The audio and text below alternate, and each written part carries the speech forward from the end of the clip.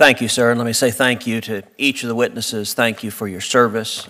Each of you works in an incredibly difficult and important job, and we are grateful for the hard work you put in. Mr. Chester, let's talk about fentanyl for a minute. Fentanyl is killing Americans each and every day. Can you tell this committee where it comes from and how it makes its way into the United States?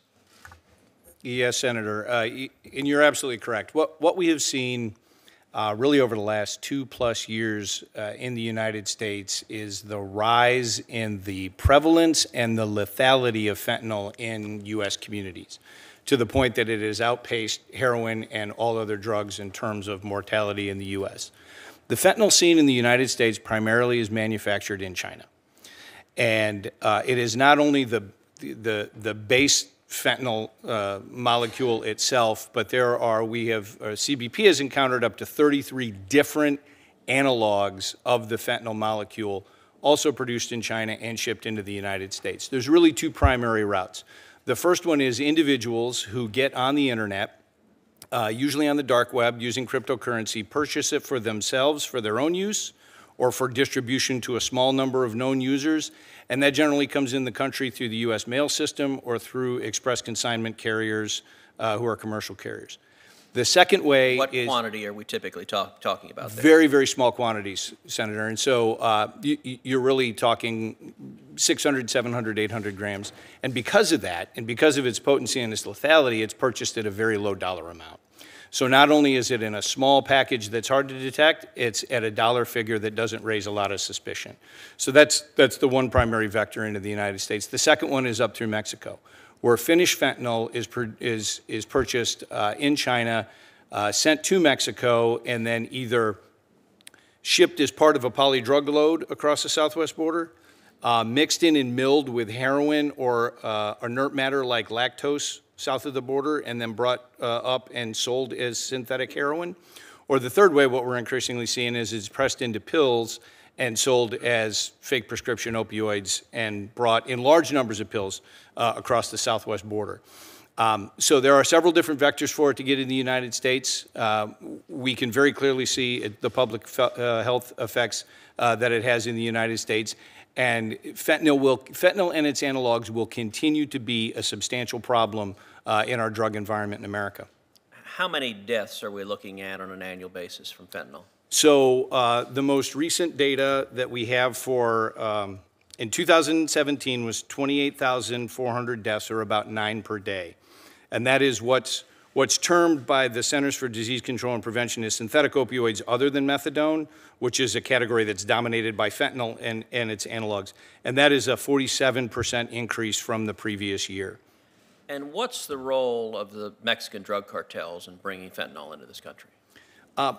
Principally, their role is to purchase it from Mexico, from China, and then to process it there in Mexico and then bring it into the United States for distribution through their own cartel distribution chain, and then obviously to a face-to-face sale in the United States. One of the things that makes fentanyl so attractive for drug cartels is the low upfront price and obviously the high profits on the far end. And that's whether it is mixed into heroin and purchased by an intravenous drug user, by a known drug user, or whether it is sold as a fake pill, sometimes to an unwitting individual who believes they're getting Oxycontin or Percocet, and they're actually getting fentanyl and a fentanyl analog pressed into pill form. And do we have an assessment of how much money the cartels are making from this trafficking? Trafficking as a whole? Let's take fentanyl or overall, both. Overall, and I believe it was Senator Cornyn who quoted the price of about $64 billion today, and that's absolutely within the realm of the possible. $64 billion. The drugs continue to be the most lucrative and reliable source of income for transnational criminal organizations in Mexico. Chief Provost, thank you for your good work. I've gotten to know a great many of the men and women in your agency, and I'm grateful for their bravery and courage and their service. Thank you. Let me ask you, from your perspective, what additional tools are needed to slow down or stop this flow of fentanyl and other illegal drugs into the country? Well, thank you, Senator. There are numerous things that we need. As you know, the border's very dynamic, and there is no one thing that it just seems to be that main issue that would stop it. We need, between the ports of entry in particular, obviously more technology, more detection technology. We need more men and women.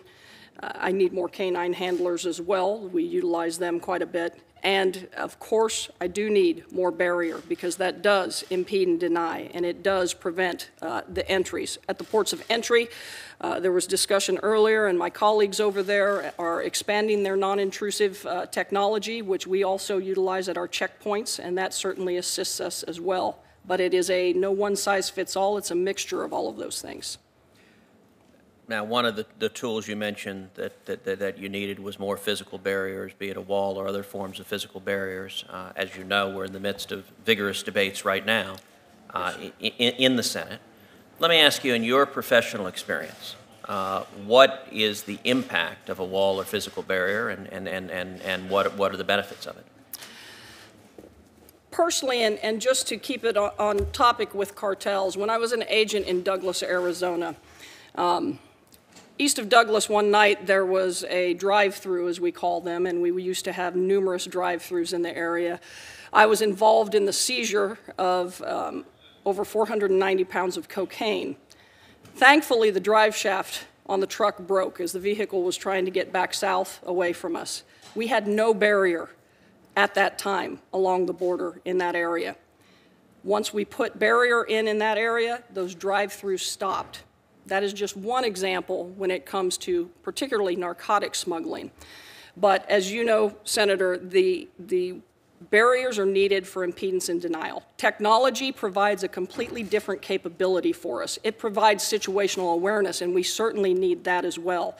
But if we can't impede and deny, when we're talking about a 2,000-mile border and a very difficult terrain to work in, then the situational awareness lets me know something's crossing, but it sure doesn't stop it from crossing.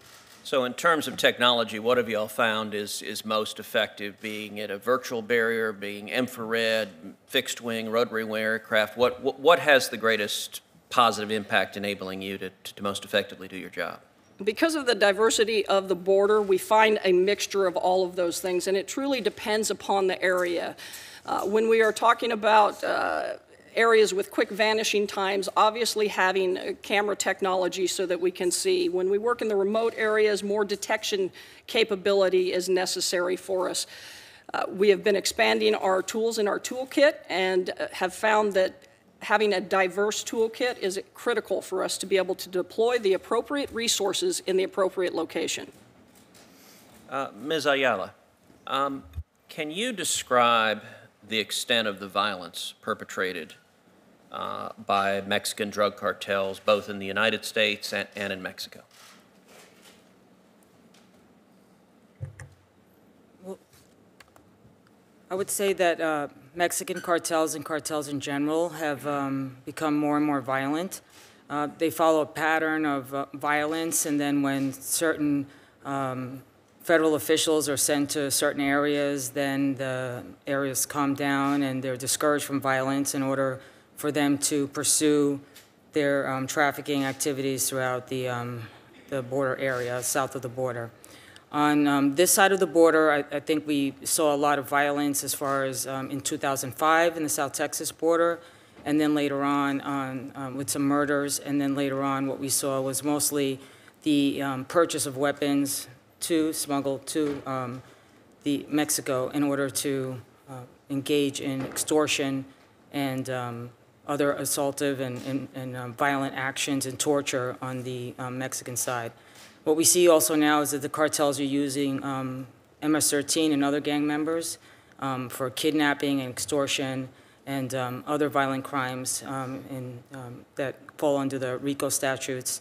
And that's why. To what extent is that crossing north of the border into the United States? Excuse me? To what extent is that crossing north of the border into the United States? Well, as far as when we're talking about the gang piece, to put in perspective, we have about 100,000 MS-13 gang members in the Northern Triangle. and more than half of them are in El Salvador. 15,000 are in jails, 30,000 in the street.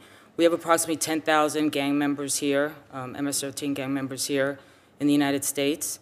And through our Operation Community Shield, the last 5 or 6 years, we've picked up over 8,500 MS-13 members, associates, and seized multi-ton quantities of, drugs and weapons and other violent implements, whether it be ammunition and so forth.